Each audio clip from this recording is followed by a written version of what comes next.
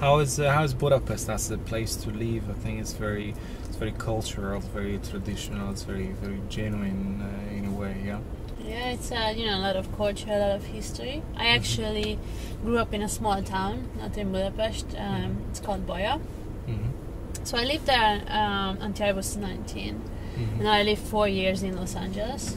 I went to college there, and after Los Angeles, after 2012, we moved to Budapest. At least you speak the language. I think Hungarian is one of the most difficult languages in Europe, isn't it? No? That's what they say. I mean, I don't know because I know the language, so for me, obviously, it's not difficult. But I know because my husband, I've been with him for the past 8 years, and he still doesn't speak Hungarian.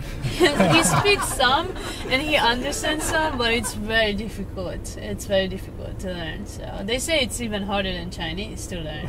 So, is it one of the longest words in the world? I think it's Hungarian. Like, I don't know, do you maybe. want me to say it? Yeah, let's try. I got tongue-tied. That's one word. Do you know anything in Arabic? Have you learned anything here? Oh no, I will have to now. I will have to. Yeah, like marhaba, you know, Marhaba. hello. Okay, marhaba. Now at least I know a word. So what do you do in Dubai when it's like free time, or it depends on the weather, I guess. No. Yeah, it depends on the weather. In Dubai here, people usually they work 5 days. They have 2 days off. It's Friday and Sunday, right? Friday and Saturday are days off. Saturday, that's right, yeah. So Sunday is the first day of the week. Usually people, it takes them around 3 to 4 months to get used to it, that they have to go to work on Sunday. So the memes don't work here that says I hate Mondays, because here I hate Sundays, no? Yeah, it is the same for the weekends as well. Yeah. So you drive as well, and you drive an amazing car. Is it the Iron Mobile? Yeah. I drive an Audi. Audi? What kind of Audi is it? I'm actually just getting a new one. I'm getting a Q7. I've been driving a Q5 around, but I kind of want a bigger one. So how many people can you fit in a Q7? I don't know. I mean, I haven't tried it. But I think it's like a 7-seater. I'm not really sure. So, any plans for you for a bigger family?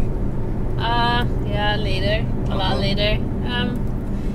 Maybe, I don't know. I before Rio, I said probably after 2020. But now Budapest is bidding for 2024 Olympic Games. So, I don't know, maybe after 2024. What are the chances of the Olympic Games going to Budapest? You know, this is a big debate right now. I mean, everyone is trying their best. You know, we have Paris, LA, and I think Rome. I'm not sure, Rome probably pulled out already from the bidding. So it's a pretty tough competition, so I don't think you can really say. What about your style? Where did you get this style from? Was it from LA, or you know, with the caps and all the shoes and so on? I'm a huge basketball fan. I'm actually, well, my father was a huge basketball player, professional in Hungary. He's a Hall of Fame in Hungary, and you know, super famous and all.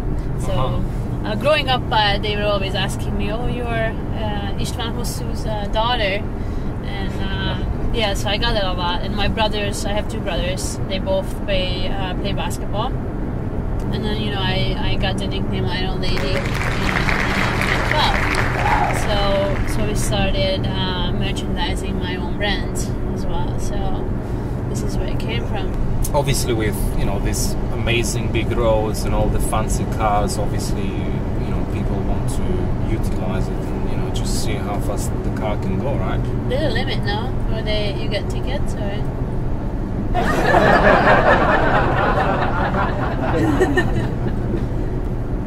Yeah, so this is the Burj Khalifa. Have you been to the top of Burj Khalifa? I've never been actually in the top. I've been to the building actually, but I never went up in the top.